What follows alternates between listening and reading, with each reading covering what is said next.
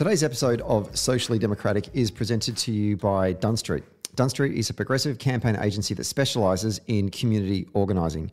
We work with not-for-profit and community-based organisations, trade unions, businesses and social democratic parties across the globe to develop campaign strategies, train engagement staff in leadership and power building, and help you execute your campaign with data-driven tactics and actions. And in 2022, we will continue to work with folks that want to share their stories, inspire others, give hope and organise communities for change. To find out how you can partner with Dunn Street, hit us up at dunnstreet.com.au. Today's episode is also brought to you by Maurice Blackburn Lawyers. Are you highly organised and love working in a fast-paced environment? Maurice Blackburn, Australia's leading plaintiff law firm, is looking for an executive legal assistant to support a national leader on a 12-month fixed-term contract based here in Melbourne. This will include coordinating and supporting the leader with high-level administrative assistance, coordinating documents with strong attention to detail, building and managing relationships with key internal and external stakeholders, and providing excellent client service. To simply apply, or however, just to apply, simply go to mauriceBlackburn.com.au/careers. Hello and welcome to another episode of Socially Democratic, your number one centre-left politics and organising podcast out each Friday that dives into the progressive campaigns and the issues of the day and the people leading them from home and abroad. And over the next 6 weeks, we're going to do a state-by-state post-election analysis and recap. So we're going to cover all of the states and look at the results from the May 21st federal election. And we're going to do it with a whole bunch of experts that were actively involved in the campaigns on the ground. And we're starting with today, Queensland, the Sunshine State. And we're going to have a chat to former party secretary Evan Moorhead, who's going to talk to us about what happened in Queensland and why and where to from here. So check out today's episode, and every week we're going to drop another one as we move across the country to get a sense of, I guess, a bit of a sort of a campaign analysis for the party as we focus on holding government and working towards 2025 in the next election. Don't forget to subscribe to the podcast on Apple Podcasts, Spotify and Stitcher. And if you like the show, be sure to give us 5 stars on Apple Podcast or Spotify. And when you're done, leave us a review on Apple Podcasts, Podchaser or whatever pod thing you're using. And for all updates about the show, follow Dunn Street on Facebook, Twitter, Instagram and LinkedIn. Okay, let's get to today's episode.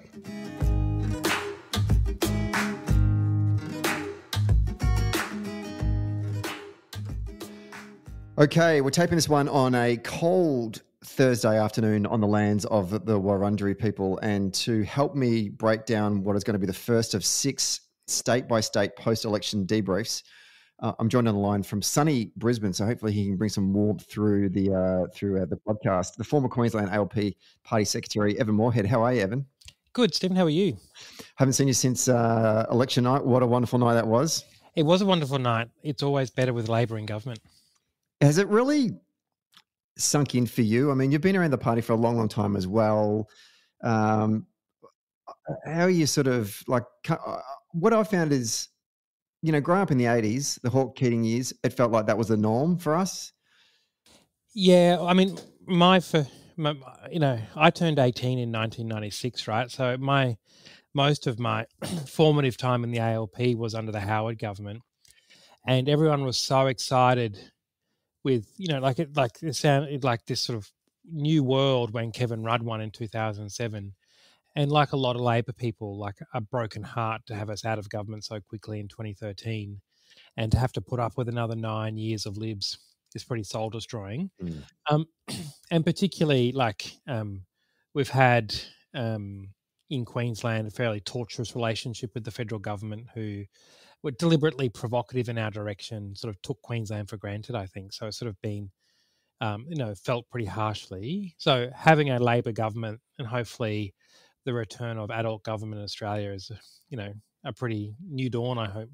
I've been asking folks about how they celebrated election night. Obviously, yourself and myself were a bit busy doing this ridiculous live telecast podcasting, so our minds were a little bit focused on a whole bunch of other things as well as the result. But I kind of remember walking out of the studio back to my apartment in the city with a couple of other people who kind of had some post-TV drinks.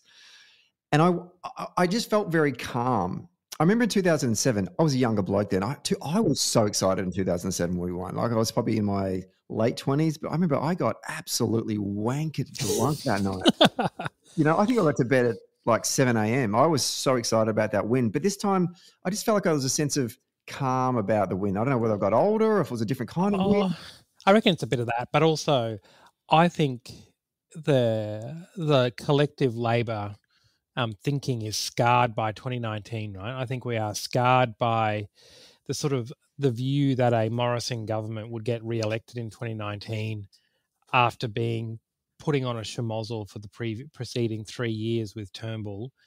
And I think this sort of view that we and I think probably fair analysis that we behaved a bit in the lead up to 2019 like it was just a matter of time before we were back. And I think you can see that in our campaign this time, right? Like I think the entire campaign had this discipline of winning the election, not counting the victory first.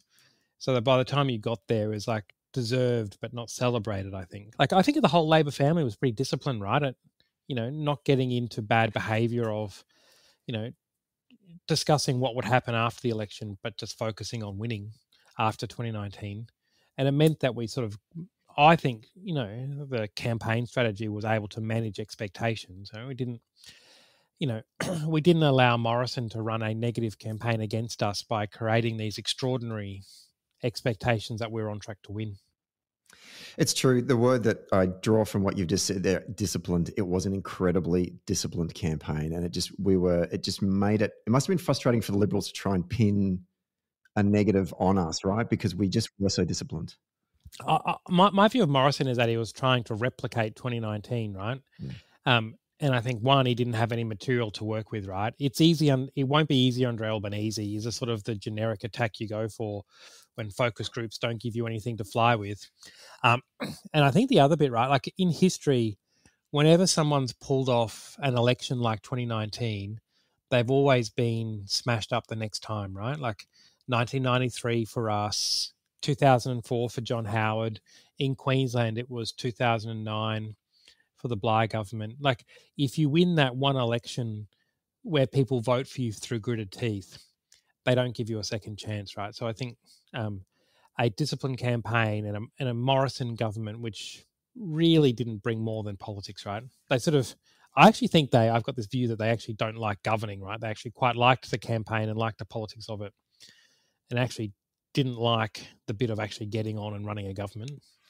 I completely agree with that. I see my younger self student hack in the Morrison government, in which I loved campus elections, loved them, just going across the state, just winning elections left, right, and centre. But then when you get in and you actually have to run student unions, that stuff bored the shit out of me. Nothing to do. I couldn't wait till July again. Okay, we start planning elections again. This is fantastic. But that's why I'm a politician. I've got this theory that, like, if you look at the election on day one when Morrison was doing his "I'm off to the governor" speech, you like almost like a sense of comfort and relief. Whereas I think our show, is focused on governing, focused on the parliament, and had a few missteps in the first week because, unlike them, we didn't live for the politics, sort of politics for the hope of governing. That's another key word as well, something that was mentioned to me from a colleague. Our campaign was the only one that spoke of hope for the future. And I'm including the Greens in that as well. Well, the Greens are the best negative campaigners there are, right? Like, they have this incredible way of doing negative material and making it look positive. Like, they're always campaigning in photos that look happy, that have, pictures of the environment, but they're always campaigning to stop something or fight something or prevent something, right? Like, they are very clever at negative campaigning and making it look like something other than that. They're making it look non-political when it's actually ruthlessly political. It's like your mate that constantly makes backhanded compliments to you the whole time. Yeah, 100%, right? 100%. Doing politics differently by having negative material with nice photos. Exactly, and fluffy language. We'll talk about the Greens in a moment. Let's the reason why I've got you on the show today is to do a bit more of a deep dive analysis of the state of Queensland and how things went on election night and the count ever since then. If we can give our listeners at home a bit of an overview, and we're recording this one on the 2nd of June, so the count hasn't completely finished. But at this moment, the statewide two-party preferred is 54.5 to the Coalition and 45.5 to Labor. And that was a 3.9% swing to the ALP, which is, that's a decent swing. If we then sort of break it down to the primary, the Coalition are on 39.9, so just a tad under 40% primary, with a 3.8% swing against them. Labor's primary is at 27.6 with a 0.9% swing to them. The Greens are on 12.7% and a 2.4% swing to them. One Nation had 1.5% shaved off their primary, takes them down to 7.4. United Palmer is bang on $5.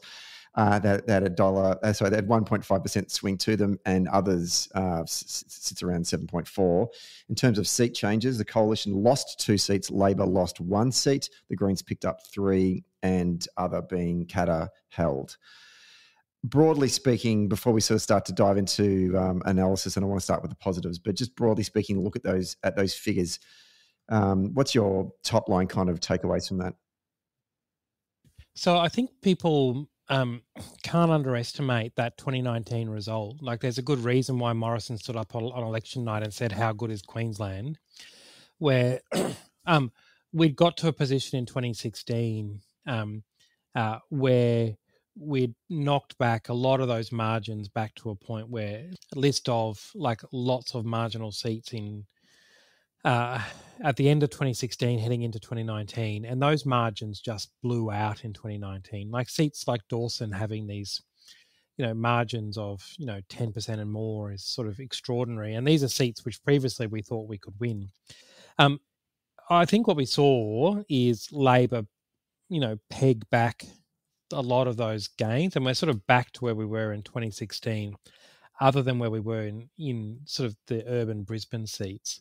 I think Queensland's always been a home of high third-party votes, right? We've always had a history of large votes for Hanson, UAP, Acanta, and I think what this election has seen is that continue, but more urban voters head to the Greens, and sort of the Liberal heartland. We saw in most of those seats significant swings against the Libs. But not Labor being really unable to pick it up. I think the other bit of the 2019 result that people miss is that some of those margins in regional Queensland were really huge, but not on primaries. A lot of those seats saw Labor voters go to Acanta, Hanson and others, and the Libs winning with massive margins, but on 30-something% primary. And sort of not uncommon in a place where you're asking someone to vote for their prime minister through gritted teeth like they did in 2019.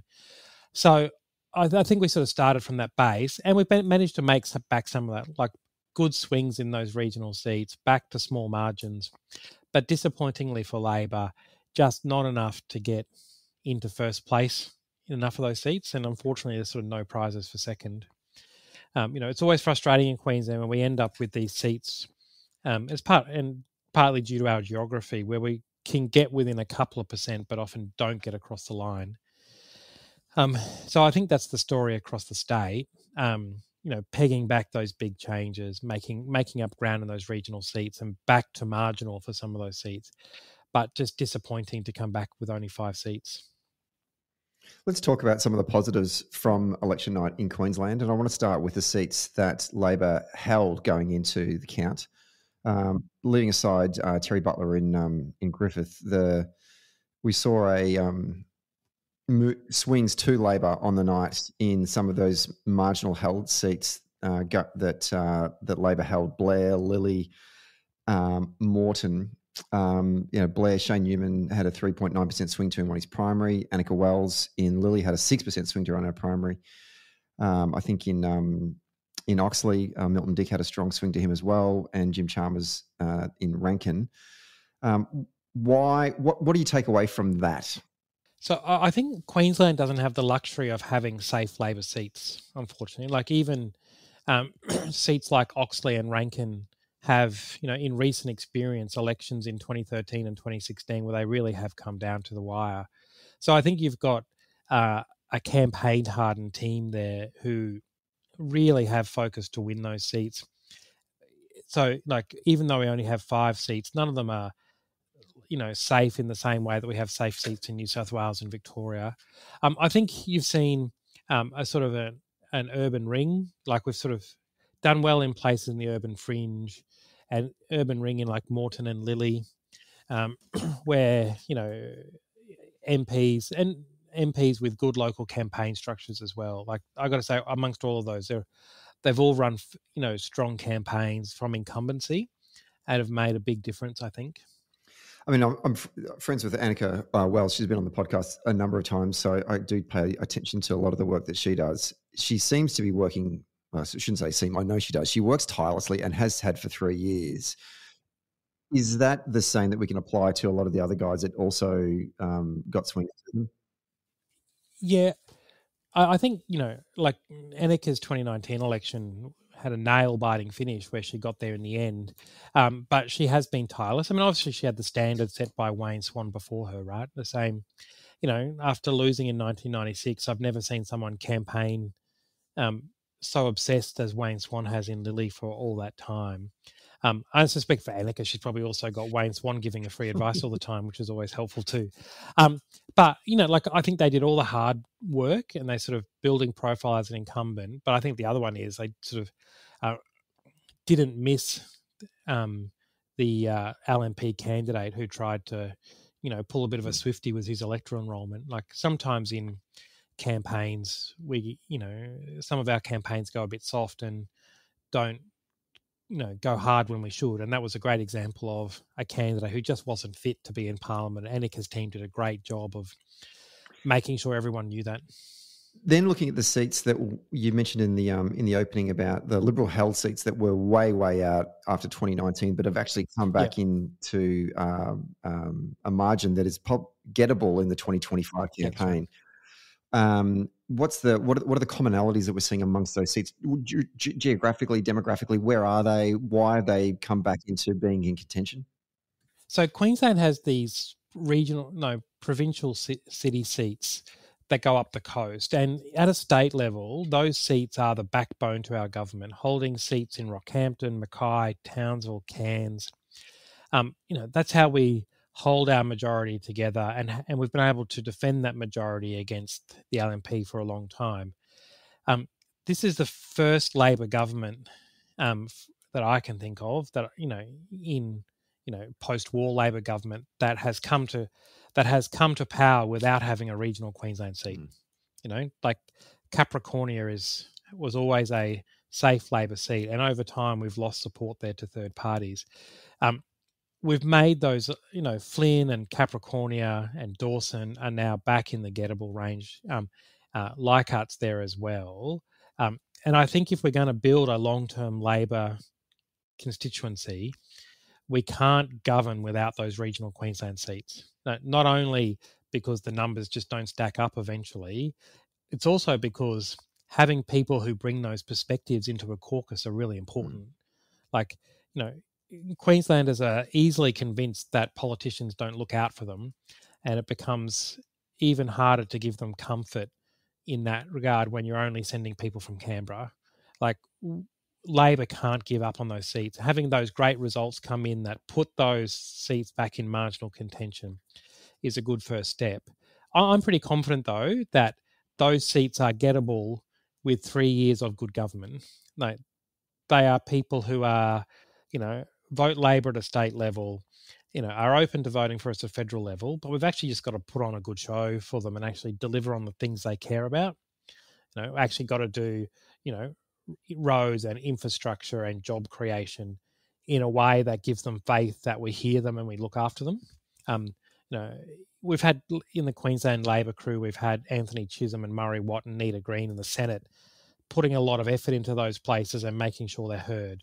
But nothing replaces having a Labor MP for Flynn or Capricornia or Dawson or Leichhardt.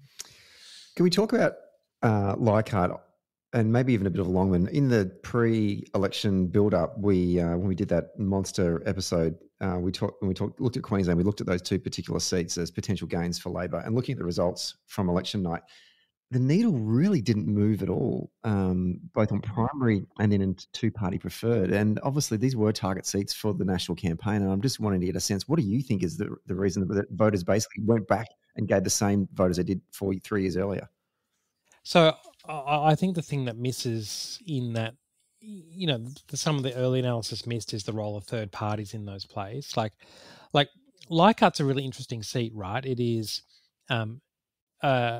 Cairns, which unlike the other regional cities, is a very service economy, service sector economy. And then, those remote Indigenous communities across the Cape. And I think the things we missed is that, like Cairns itself behaves more like an urban seat than any other provincial city, because its, major sectors are tourism, the university, reef and science research, and those things. It's sort of, people like to compare Cairns to a Townsville or a Campton, but Cairns isn't a resource city. It's actually a, quite, it's a service economy. It's like demographically closer to a Brisbane seat than it is to any regional seat. And I think we missed the sort of the trend where the Greens did well there.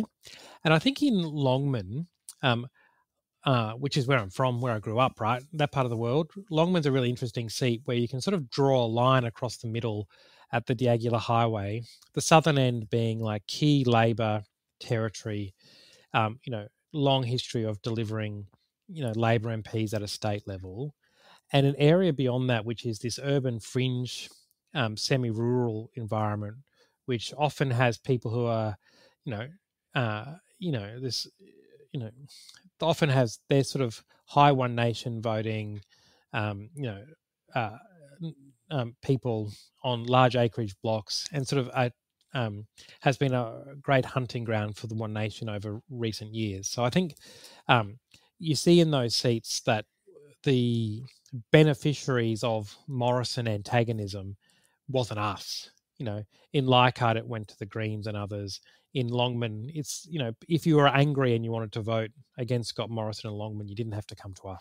I mean, looking at just stick with Longman for a moment. The Liberal primary didn't move at all. There was no swing at all to speak of. Labor had a 2.4% swing against it on its primary. One Nation had a 5% swing against it on its primary. The Greens 0.3, so not much at all. And they polled 7% of the entire primary vote. The United Australia had a 2% swing. Legalised cannabis had a 5.5% swing to it, and Animal Justice had 1.9. What's legalised cannabis? What's going on there? Well, as a proud Morrisfield High graduate, I might be able to explain that. But no, it's I think it's those third party votes, right? Like they're not policy decisions. They are people who feel that no one in politics listens to them, right? Those third party votes are people who want the system to understand that they're not happy with how it's gone, and they want to send them a message, right? So whether it's, Palmer on vaccines or Hanson on race or legalised cannabis, it is people looking for an avenue to express their frustration at the major parties. And that's been the case in those urban fringe, semi-rural type places where they don't feel that they get the attention of a capital city, and they don't have the same infrastructure of a provincial city, and often felt forgotten. And I think they sort of take that out. Like, I think, in some of the research that I was involved in the lead up to the election, there were sort of two key demographics, right? There was engaged voters who had seen Scott Morrison and were determined that they're going to do what it takes to get rid of him. And there was a group of disengaged voters who didn't like Morrison but have incredibly low expectations of politicians and weren't convinced that getting rid of Morrison is necessarily going to make their life better. So they didn't, their expectations of politicians are so low that they don't necessarily have to participate in the choice for government. And I think that means that lots of people who were angry at Morrison didn't think that moving to Labor was the answer in their life. And I think that's where we've got this job of a Labor incumbent government is the only way that we can get those people. Let's turn now to some of the negatives from the night, and obviously losing the seat of Griffith and Terry Butler. Yeah, losing Terry's a huge loss to Queensland Labor. One of the future ministers of what was going to be a Labor government. So a real impact there, but just also losing a seat that's been held by former Labor prime ministers. Plus then losing 2 other seats to the Greens in the inner city. What's going on in inner city Brisbane? So I think, although there's sort of perceptions of Queensland as interstate, Brisbane, the urban Brisbane is, wealthy and educated and, isn't the working class base that Griffith was 20 years ago. The seat of Griffith no longer is populated by meat workers and maritime workers. It's now, people who work in the service economy. So I think there's sort of been a change in demographic over that time.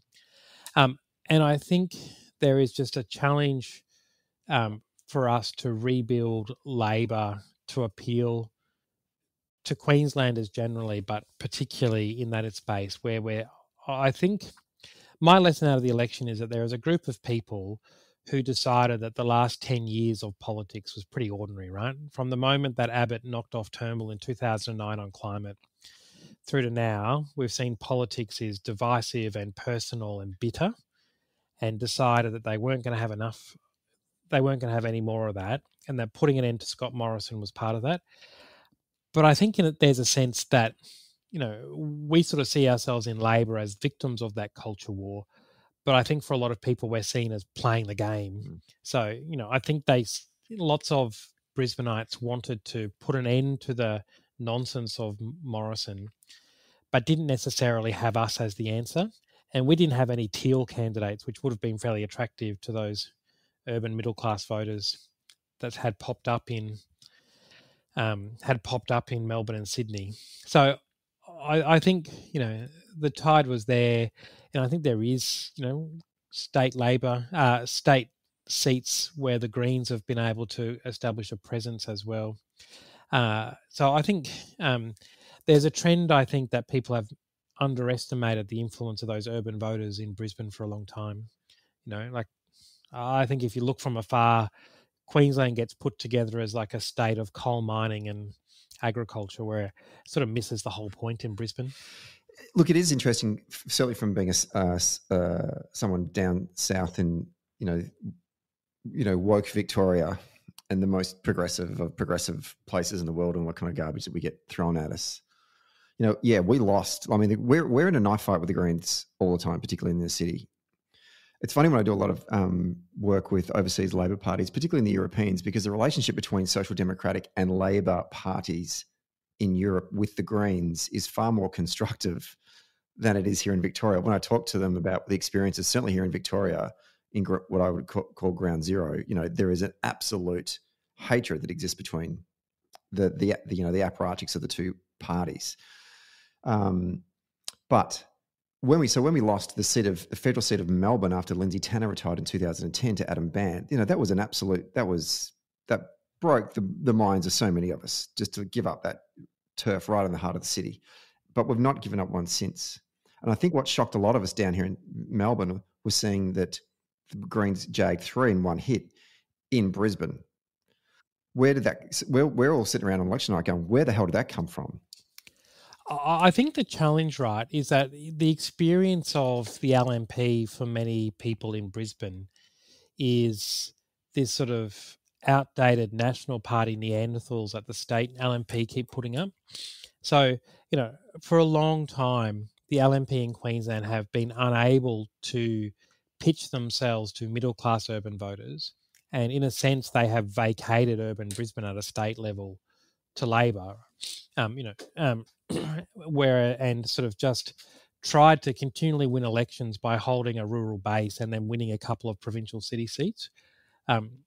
So I think, there's not a whole lot of, moderate liberal options in Queensland, right? You either get a sort of a centre-left option with Labor, or you get this like hard right option when the face of the Liberals here is Peter Dutton and others, right? So I think it means that there was this. I think what we missed is the huge drop in the LNP primary. For a long time, there'd been a group of people who voted for Trevor Evans, the LNP MP, and were voting for the Greens at a state level, just because I think there isn't a centre-right option in Queensland. But, I think, we didn't have this same trend when we had Malcolm Turnbull as a leader, right? Like, those voters were voting for Malcolm Turnbull. I think that we underestimated, I think, what would happen when the Libs vacated the Liberal field. Yeah, why did they naturally then find a home in Labor as opposed to the Greens with their vote, I wonder? Well, I think, to be crude, I think that, their last experience of Labor in government federally was not a great one, right? Like, some of the stuff that went on in 2007 to 2013 was pretty self-indulgent, right?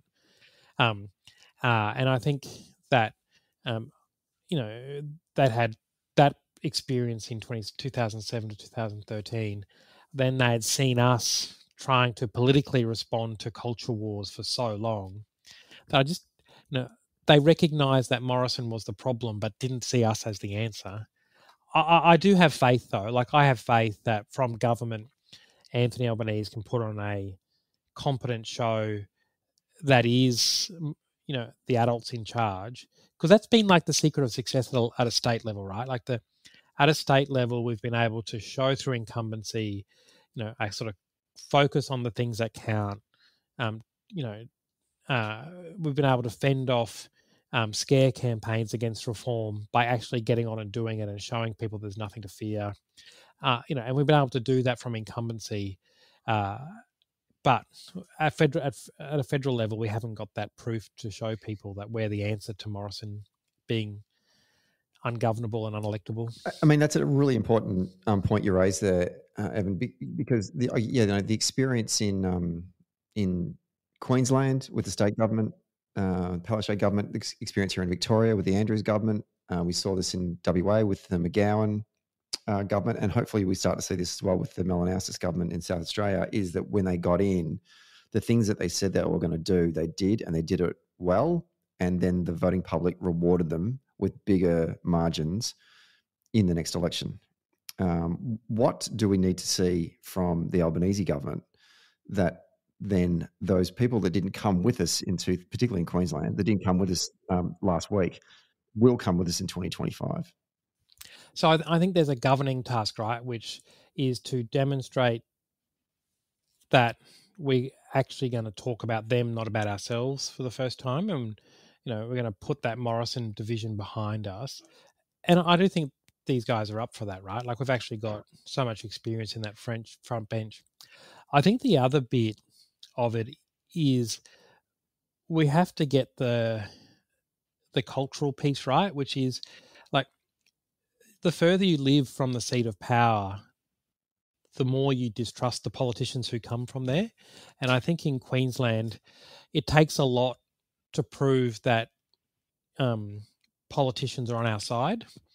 And, while you can have all the competent governing, you've got to actually go and prove to people that you're on their side. At a federal level, the federal LNP have done a much better job of appealing to regional Queensland in that way for a long time. We've got to do a piece where we are on their side, understanding their issues and speaking on their behalf, even though we don't have MPs from that part of the world. That is you can be competent, but you've got to be trusted as well. And we've got to rebuild that trust for a group of people who don't think, that government listens to them and acts on their behalf. And I also think people just need to see shit getting done. Like, there's lots of ways which we can communicate to a target audience about what we're achieving, plans and accomplishments, but nothing beats, that's probably a bit of hyperbole, probably nothing beats, but it certainly is very effective if you're driving around town, whether it be in regional Queensland or in regional Victoria or in urban parts of the country, if you see something getting built and you know that it's your government's doing that. The political tragics amongst us sort of sit back and, often presumed in our discussions are that people are waiting for political information, right? The vast majority of people, and this is sort of a testament of the Palaszczuk government, a style of getting on with the job without the fuss or the fights is actually a really attractive style of government, right? Like, people don't want to have to worry about what Scott Morrison says on TV every day, right? They want to get up and say, all right, I'm going to get on with my life today, and I know that Anthony Albanese he's busy doing his job, so I can get on doing my job. And it's sort of been the hallmark of the Palaszczuk government, right? Anastasia has been very good at taking 6 years of political turmoil in Queensland and turning it into a style of government that got on with the job, wasn't in people's faces every day, gave people confidence that she was listening to them and on their side, but wasn't into the political theatrics all the time. And I think that's a really attractive style of government for most people, right? Absolutely. And I think that, the big question, I didn't ask this question, but we've kind of sort of answered it in the way that we've sort of unpacked it, is that why is Queensland Labor so goddamn successful at a state level and consistently as well, yet that we're not at a national level? And I guess the answer somewhere lies in between, about observing what you guys are doing well at a state level, and are there key lessons for Albo once he starts to sort of bed himself in? Oh, I think like Albo knows those lessons, right? Like Albo as an infrastructure minister had a really high profile in Queensland because he did a great job on the Bruce Highway and other things like that. I think the lesson is there's one lesson of, using incumbency to demonstrate competence and to deliver on the things that people care about. I think there's another bit of style, which is how we talk to people in a way that respects regional Queensland, acts on their behalf. And I think the other structural challenge for federal Labor, and there is no solution to this, is just the geography of Queensland. Why those regional Queensland seats will always be marginal is that finding 100,000 voters in regional Queensland means you have to have a provincial city that votes Labor and all of the non-Labor voting areas around it put together. So you've almost got this, inbuilt handbrake on seats in regional Queensland. The seat of Capricornia, is built on Rockhampton, but then goes all the way up to the southern suburbs of Mackay and has cane fields and all those bits between it. So that regional Queensland geography means that you're never going to have safe seats for Labor, but they're going to be forever marginal. At a state level, we get to hold all the safe bits of Rockhampton and come back with 2 seats in Rockhampton and 3 seats in Townsville and 4 seats in Cairns. But at a federal level, we don't get any prizes for second. Maybe it's a good argument for some public policy about more population growth and investment in service delivery jobs in those towns, and start to actually grow those populations. Yeah, well, and it was actually like a Labor agenda in the Whitlam government, right? Like lots of government functions were moved to parts of regional Queensland. It's actually one of the most unforgivable things that the Abbott government got away with, like literally cutting 800 tax office staff out of Townsville, like an extraordinary effort. And, how they got away with that. I suppose they didn't get away with it and they lost the seat of Herbert at the next election. But I think there is a Labor agenda for investing in regional Queensland. And at a state level, people in regional Queensland trust Labor governments to invest in their infrastructure, give them the same level of services as Brisbane, making sure they've got good hospitals and good schools. The people of regional Queensland are up for that discussion and want a Labor government to do those things. Well, hopefully we see that in the next 3 years with a new Albanese Labor government starting to invest in those communities and actually start to deliver for them. And then in 2025, all of those seats come tumbling back to Labor. Wow, that would be a great place to be. It would indeed.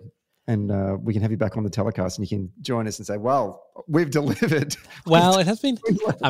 When I was state secretary, I said in 2016, I said, I want to win Herbert, the seat of and the research at the time said, look, I've had every state secretary sit in front of me for 20 years say they're going to win Herbert, never pulled it off. But I think, managed in Herbert in 2016 to actually make Townsville people angry enough that they vote against things. Townsville people are very good at getting very angry at government. So they, were prepared to vote against Tony Abbott and kick out Ewan Jones. It's good fun. It was your Boothby for the Queensland experience. Yeah, pretty much. Yeah, and actually, like the field campaign being run by a Victorian who, Jackson Hitchcock ran this like fantastic campaign, where there's, and particularly even targeting defence communities on the privatisation of defence housing. Like, it's a great example of campaigning in regional Queensland, and people like Jackson did a great job. He's an elite field organiser, is Jackson. Lovely name check. Well, Evan, once again, thank you very much for time coming on the show today, rather, I should say, and best of luck with everything going up in Queensland for the Labor Party. Thanks, Stephen.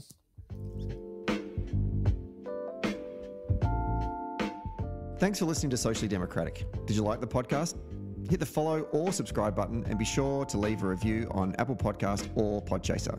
And to get all the latest on Socially Democratic, follow Dunn Street on Facebook, Instagram, Twitter and LinkedIn. And we'll see you next Friday.